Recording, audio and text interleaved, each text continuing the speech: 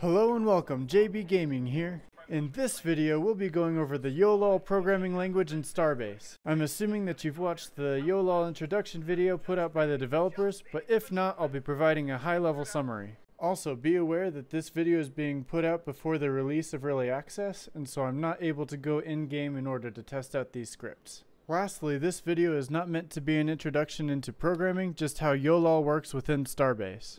So let's jump into the basics. This game has created its own programming language that you'll be able to use to control your ships and factories.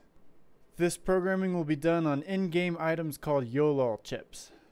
There will be different tiers of chips, and the operators that you'll have available will be dependent on which tier of chip that you are using. The developer's Yolol feature video shows that there will be 3 different tiers of chips available. The lowest tier will be restricted to just basic arithmetic and assignment. The second tier will add some comfort features such as the power function, the square root function, or factorials. Lastly, the third tier will add trig functions and inverse trig functions. Keep in mind that this information is coming before the game has entered early access and is subject to change. In order to function, these chips will be placed into sockets or modular device racks. The sockets or the modular device racks will need to be connected to power and device networks through the use of the cable tool. Device networks are just components with device fields that are connected through the cable tool. The device fields are the variables for each component that will be controlled through Yolol. Finally, if you need to control variables other than device fields between multiple Yolol chips, Starbase has memory chips in-game that can store up to 10 different variables. Now I'm going to go over the limitations that the Yolol programming language has. Each Yolol chip only has 20 lines for you to put your code, and each line only has a capability for 70 characters.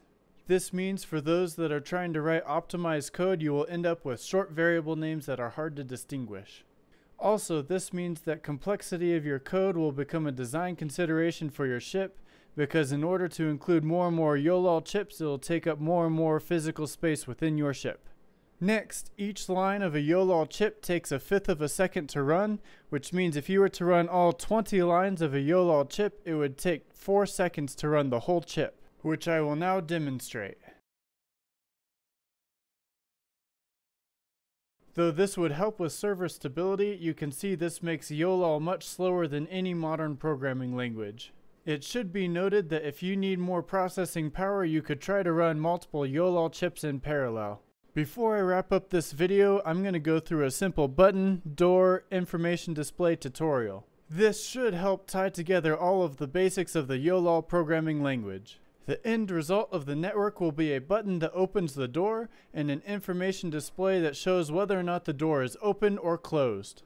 The first step will be to collect information on the device fields for each of these components. For this guide, I'm only going to go over the device fields that we'll need for this tutorial, starting with the button. For more information, check out the wiki. The first field, button state, is the output of the button. This is the field that gets modified when you interact with the button.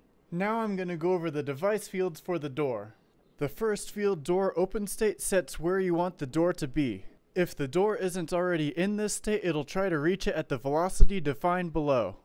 The next field, door current state, shows whether or not the door is already opened or already closed, with 0 being the closed state and 1 being the open state.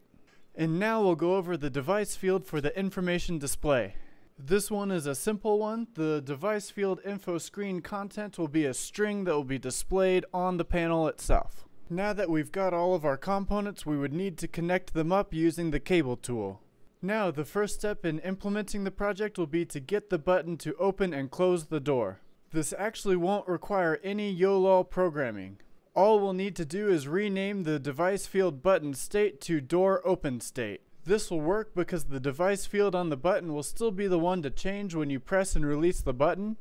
And since the device field on the button now has the same name as the device field on the door, when the variable is changed in one location, it'll be changed throughout the data network in all spots that it appears. I'll go into more detail on namespaces in my next video.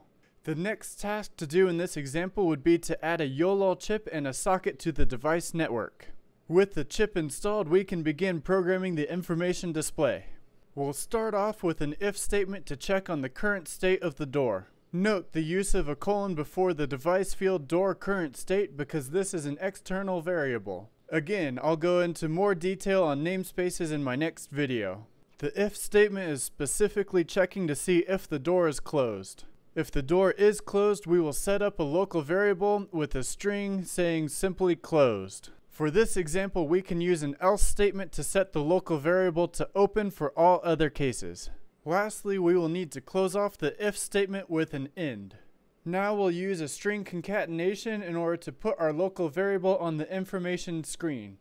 Lastly, we will wrap up this Yolol chip with a goto command so that way it doesn't waste its time with the empty lines. With the Yolol written, our simple button door information screen system should now be operational. Before I wrap up this video, I want to point you to a Yolol community group called Cylon that has already been put together. They've created an online tool to go ahead and let you practice Yolol programming before the game releases. Also, if you have any more questions, the folks on the Cylon Discord and the Starbase Discord are more than happy to help. Links will be in the description below. This is JB Gaming, thanks for watching, and until next time.